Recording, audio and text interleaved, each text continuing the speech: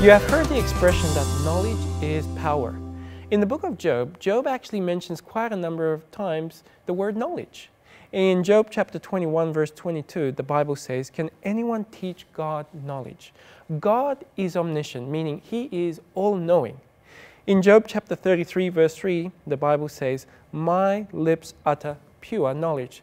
So if you can utter pure knowledge, you can also utter impure knowledge. In Job chapter 36 verse 4, the Bible says, "God is perfect in knowledge." What kind of knowledge are you attaining for? Is it things of everyday life? Now, I believe we need to know things about life, but are you trying to strive to have spiritual knowledge?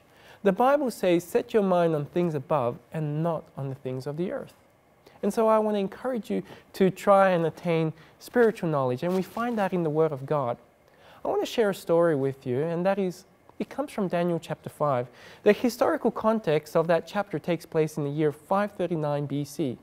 You have a king by the name of King Belshazzar, and he's a Babylonian king, and he has a party, and there's about 1,000 people at this party, and he's using vessels, which were vessels that were taken out of the Temple of Jerusalem. A long time ago back in the past when King Belshazzar's grandfather, King Nebuchadnezzar, went to Jerusalem, and that was the first Babylonian captivity. You read about that in Daniel chapter 1. So anyway, King Belshazzar, he's having a party, and then all of a sudden during this party, there was a hand that appeared. No body, just a hand, and it wrote on the wall. Now, King Belshazzar didn't understand the interpretation of what the handwriting was on the wall. So he calls his wise man. And the wise man couldn't give him the interpretation. Eventually the queen, she comes before King Belshazzar, and it was not his mother, it was not his wife, I should rather say, but it was his mother who was the queen. And she said, "Look, King Belshazzar, don't you know that there is a man by the name of Daniel? He was known during the time of your grandfather, King Nebuchadnezzar, and he can give interpretation and understanding, and the Spirit of the Holy God is in him, and he also has knowledge." So Daniel, he comes before King Belshazzar, and Belshazzar says, "Look, are you Daniel, the captive of Judah?" And of course Daniel said yes, and Daniel begins to share, this is interesting, he begins to share the story of King Nebuchadnezzar who converted. See, you read about this earlier on in Daniel chapter 4, which would have taken place almost 25 years earlier than the historical context of Daniel chapter 5. And you read about the conversion experience, and so Daniel is saying to King Belshazzar, "Do you remember this?" and how he humbled himself before God.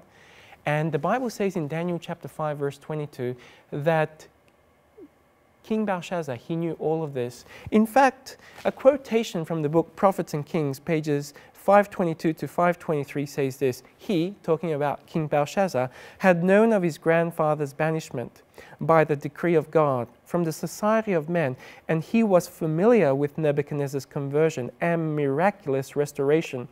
But Belshazzar allowed the love of pleasure and self-glorification to efface the lessons that he should never have forgotten." The truth is this, that King Belshazzar, he had a knowledge of what his grandfather went through, but he did not have the knowledge of the God that King Nebuchadnezzar was converted to.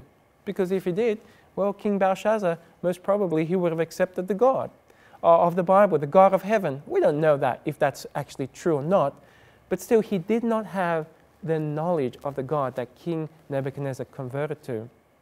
You know, knowledge is just not having knowledge, but real knowledge is putting that knowledge into practice. We're talking here about spiritual knowledge. Solomon, he has a lot to talk about knowledge. In Proverbs chapter 1 verse 7 it says this: "The fear of the Lord is the beginning of knowledge, but fools despise wisdom and instruction." In Proverbs chapter 10 verse 14 the Bible says this: "Wise people store up knowledge." You know, in the book of Daniel chapter 12 verse 4, Daniel received some orders, a command, that he was to seal up the book of Daniel until a certain time period, and that is the time period until the time of the end. And when one studies the Bible, the time of the end begins in 1798. And then the Bible says that knowledge will increase and run to and fro. And when we study history, we know that since 1798 to the very present, knowledge has increased. And when we're talking about knowledge increasing, we're not talking here about technology and iPhones and iPads. Yes, we see that technology, knowledge in technology has increased. But really, contextually there, we're talking about spiritual knowledge increasing.